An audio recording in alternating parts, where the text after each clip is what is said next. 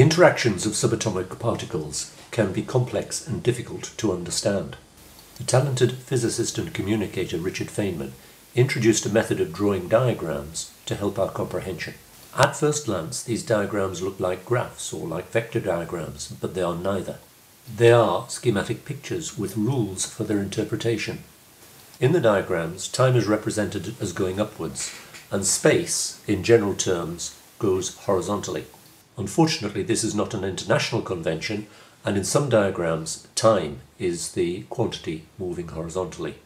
Fermions involved in an interaction are shown as solid lines. In this example, the interaction between the two electrons is conveyed by a photon, a virtual photon, and that is the wavy line in the diagram. The side-to-side displacement in this diagram has no meaning other than to show that the particles suffer a change in momentum due to the interaction between them. There is some commonality in the use of the symbols, but no complete agreement. Those shown here are used by the Institute of Physics. The solid line indicates a fermion. The wavy line is a photon, the exchange particle associated with electromagnetic interactions. The looped line is a gluon, associated with strong interactions. And finally, the dashed line is a boson, for example either W or Z, associated with the weak interactions between quarks and leptons. One final rule is that antiparticles are shown by arrows pointing downwards, as in this example of the interaction between two positrons. Let's draw a first example diagram of beta emission from the nucleus of an atom. Remember that in these diagrams the progression of time is shown upwards and space is horizontally. Beta particles, which are fast electrons, are emitted from the nucleus from a neutron. This forms a proton emitting a W- boson. This boson has a brief or virtual existence before it splits into two further particles.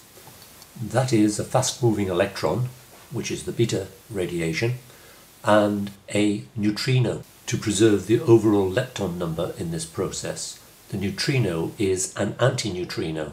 The arrow therefore points downwards. Notes on the rules for baryon number conservation, lepton number conservation and strangeness can be found on the website. This diagram can be extended further to show the change in the quark nature within the neutron and proton. The neutron consists of 3 quarks, as does the proton. In this process, one of the 2 down quarks in the neutron becomes an up quark in the proton. My next example is of a positron emitted from a proton to form a neutron. Since a neutron is fundamentally less stable than a proton, energy is required to make this reaction happen. This energy comes from the binding energy of the remainder of the nucleons in the nucleus. The transformation of proton to neutron is accompanied by the emission of a W+ boson. This in turn produces 2 particles, the positron and a neutrino. Because the positron is the antiparticle of an electron, the arrow on the diagram is shown downwards. As before, we can add to the diagram to show the change in nature of the quarks. One of the 2 up quarks in the proton changes into a down quark, so producing the 2 down quarks and 1 up quark of the neutron. The video Beta Decay Transitions in this series explains this whole process in rather more detail. The next example is the capture of an electron by a proton. Both fermions are drawn with solid lines, both with arrows pointing upwards. The exchange particle must carry the negative charge to neutralize the proton, and therefore must be a W- boson. The result of this is that a neutron is formed. That is, together with a neutrino. That preserves both the lepton number and the boson number during the interaction. Neutrinos rarely interact with other matter. However, it does occasionally happen, and in this occasion both of the particles are shown with solid lines, arrows upwards.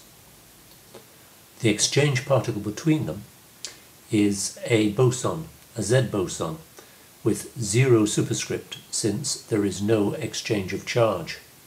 The interaction will not change the nature of these two particles, but it will change the momentum. Notes to support this video may be downloaded from the website.